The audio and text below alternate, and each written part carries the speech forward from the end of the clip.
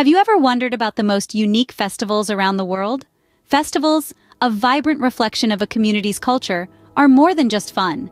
They are symbolic, deeply ingrained in tradition and history, and vary as widely as the places they originate from. From the vibrant colors of the Kumbh Mela in India to the peculiar Yorkshire pudding boat race in the UK, the world is full of intriguing celebrations that challenge the norm and captivate the senses. Embark on this global journey with us as we delve into the fascinating world of unique festivals. Let's turn back time to the oldest festival in the world, Nowruz. Dating back over 3,000 years, Nowruz, or Persian New Year, is a celebration of life and rebirth that takes place at the vernal equinox, marking the start of spring. This festival, deeply rooted in the rich tapestry of Persian culture, is a testament to humanity's enduring connection with nature. Nowruz transcends national borders, religious divides, and cultural differences. From Iran to Central Asia, from the Caucasus to the Balkans, millions of people come together to celebrate this time-honored tradition. The celebration is filled with unique customs and rituals. The Haft scene table, laden with 7 symbolic items starting with the letter S in Persian, is one of the most distinctive aspects of this festival. The Festival of Nowruz is an embodiment of renewal and hope. It's a time when people clean their homes, forgive past grudges, and look forward to a fresh start. It's a moment of unity and joy, a testament to the power of tradition in bringing people together. From the oldest, we now travel through time to some more modern, yet equally unique festivals. Ever thought of rolling in the mud or throwing tomatoes for fun? Well, some festivals celebrate just that. Let's travel to Boryong, a small town in South Korea that hosts the Mud Festival every summer. This unique festival draws millions from around the globe, all united by one common goal: to get downright dirty. It's not just about the mudslides, mud prison, mud pools, and mud skiing. There's a deeper cultural context. The festival started in 1998 as a marketing event for Boryong Mud Cosmetics. That's right, the mud in Boryong is believed to be rich in minerals, bentonites, and germaniums, excellent for the skin. Now let's fly over to Spain, specifically to the town of Buñol. Every year on the last Wednesday of August, this town turns red, not with paint, but with tomatoes. Enter La Tomatina, the world's biggest food fight. Picture this, over 100 metric tons of overripe tomatoes, all destined to be hurled at each other by festival goers.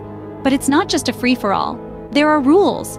The tomatoes must be squashed before throwing to avoid injuries. And once the second cannon fires, the tomato throwing must cease. Like the Mud Festival, La Tomatina also has its roots in tradition.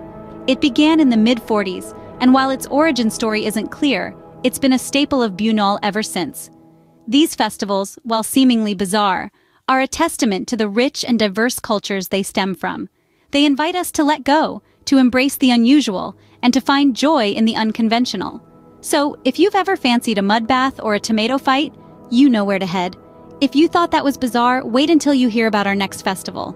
How about playing music underwater or engaging in a guitar duel with no guitars? Now, that's something you don't hear every day. But in the world of unique festivals, it's just another day's work. Let's dive into the Underwater Music Festival in Florida, a melodious symphony beneath the waves. Just imagine, submerged in the warm, azure waters of Florida, surrounded by a colorful array of sea life, and the only sounds you hear are the sweet strains of music. It's not your usual concert experience, that's for sure.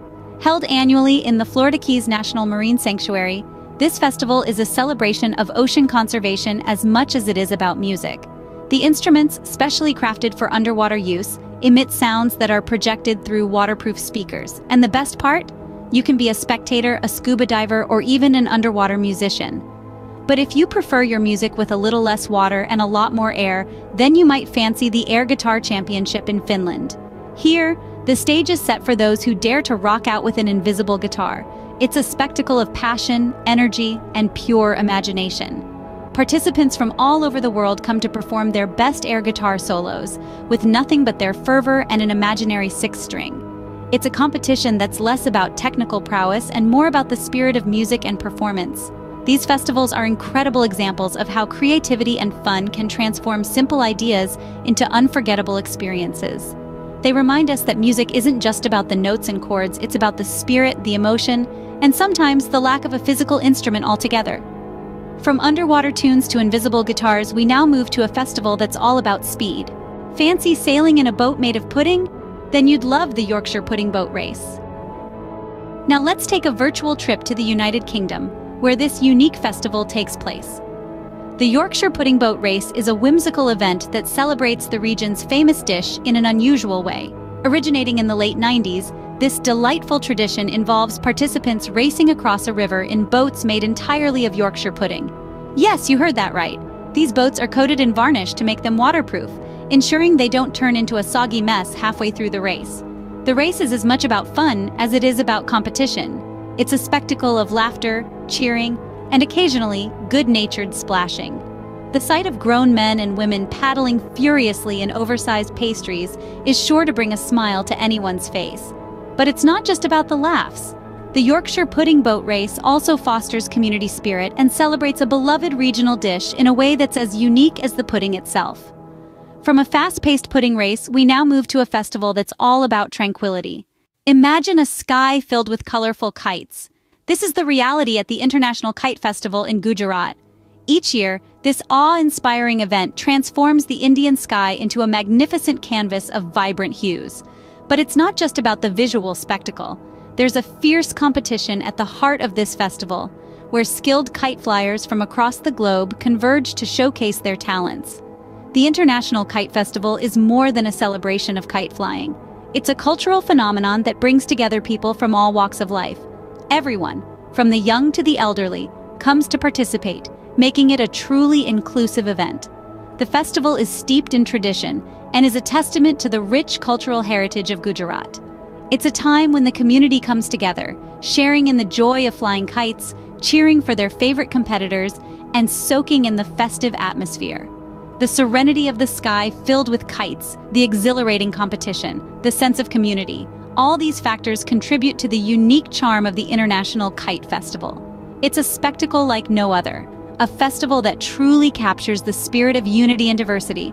From the tranquil skies of Gujarat, we now move to a festival that's all about the bizarre. Babies crying is usually a cause for concern, but not at the Naki Sumo Crying Baby Festival in Japan. Picture this, a sumo wrestler, known for their strength and size, gently cradling a baby, the epitome of fragility. Now, the twist. The sumo wrestler's goal is to make the baby cry. Yes, you heard it right.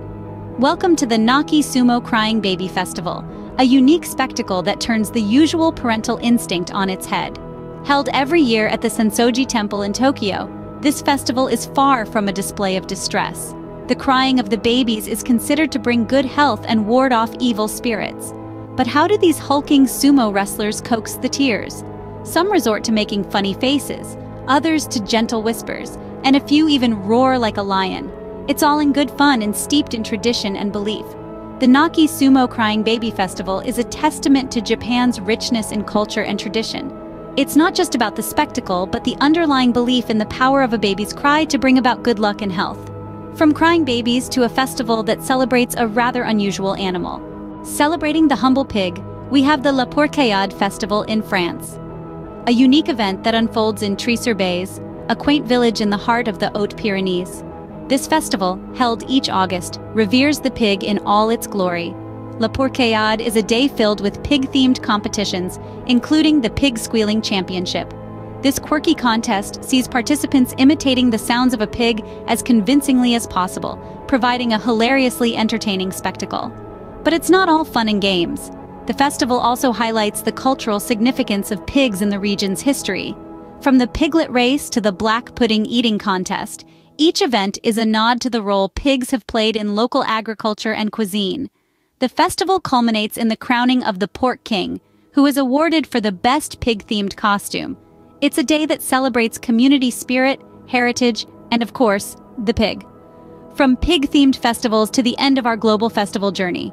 From the oldest to the most unusual, we've traversed the globe exploring unique festivals. We've discovered why babies cry in Japan and how puddings float in the UK.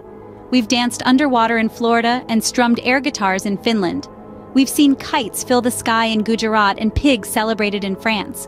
These aren't just festivals, they're expressions of culture, celebrations of life, and testaments to the human spirit's inventiveness. If you enjoyed this journey and want to discover more fascinating facts about the world, don't forget to subscribe for more educational content.